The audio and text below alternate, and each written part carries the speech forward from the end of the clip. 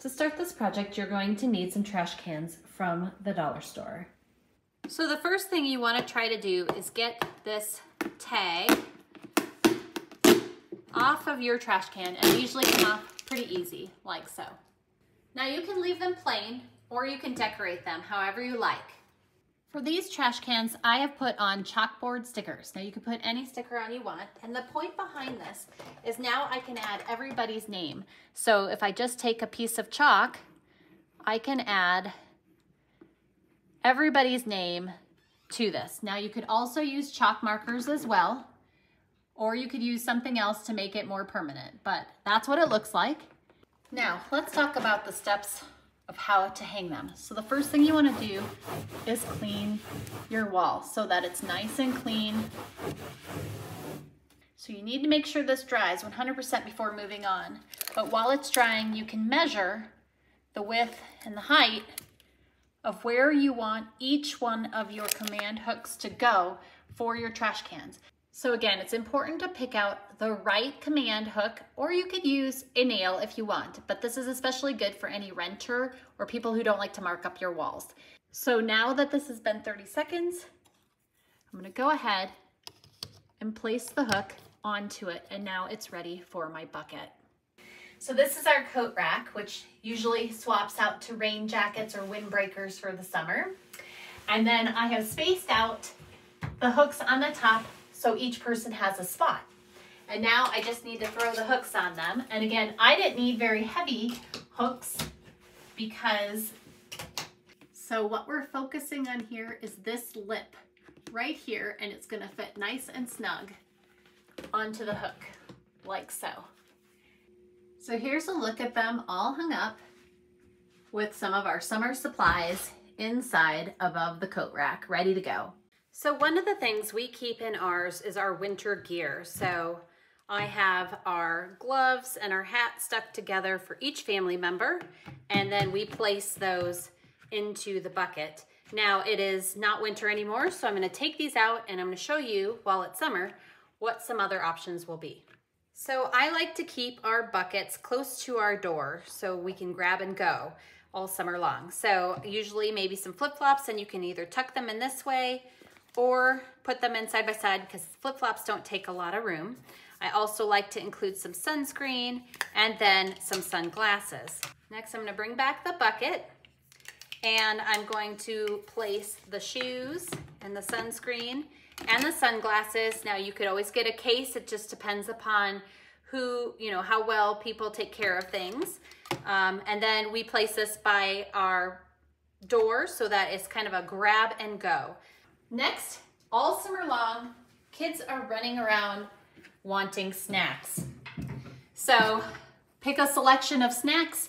So next what we do is get our container ready, and then you place the snacks into the buckets with as many snacks as you want. And then you'll hang them up, and you can place them in your kitchen somewhere. My next hack with these containers is games.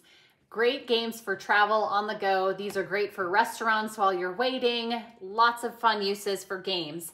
So I simply take my collection of games, grab my bucket, place the card games in there, and again, you can keep these in a toy room, in a kid's room, or again, right by your doorway for easy grab and go. And like I said, while you're waiting for anything, have these to do with your kids and your family. It will kill the time at doctor's offices or waiting around at sports activities for the game to start or at a restaurant, etc. So great use of a place to put some games and things to make some family bonding.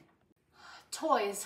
Toys are another great thing you can keep in these containers. You can divide things up via category like Legos, Matchbox cars, or whatever. These happen to be pool toys. So if you're on your way to the pool, keep them all together by placing them in a bucket. So you'll take your bucket, put all the items in there that you want to take to the pool with you, or sand toys to play in the sandbox, place them in, place them by your door, and you've got an easy grab and go. Now, let's talk about some other places you can hang these at home that you might not have thought of. So another option is your door. So we go in and out of this door to our garage or maybe our front door all the time. So we obviously have used some extra hanging devices to help with some hats on the way out the door for sun protection.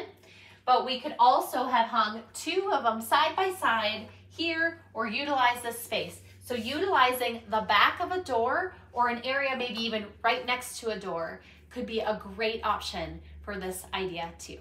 Now this is our front entryway. So again, door here, we have a closet here, but if you didn't, I'm sure you've got some maybe potential wall space on this side that could work.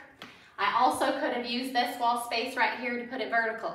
So again, so many possibilities in your home, and this is just by the doorways. You could use your pantry door. You could use cabinet doors. You can use any wall space vertically or horizontally for this idea, and it's great for kids' rooms, also for all of their toys. To get started, you'll need 10 of these buckets and a collection of zip ties. I am going to start by connecting 4 buckets by the handles. I'm just going to place them together, tie a zip tie really tight around each handle. Once I have 4 together for the base, now I'm going to make the second layer. So I'm going to need 3 buckets for this and another tool. So I'm going to lay this out on the floor, put the other bucket on top, and I'm going to use a Sharpie to mark where I can connect these buckets. Now I'm going to use a wood burning tool to put some holes right through the plastic. This cuts through just like soft butter. You can also use like a metal pick or something else to poke a hole if you don't have one of these tools.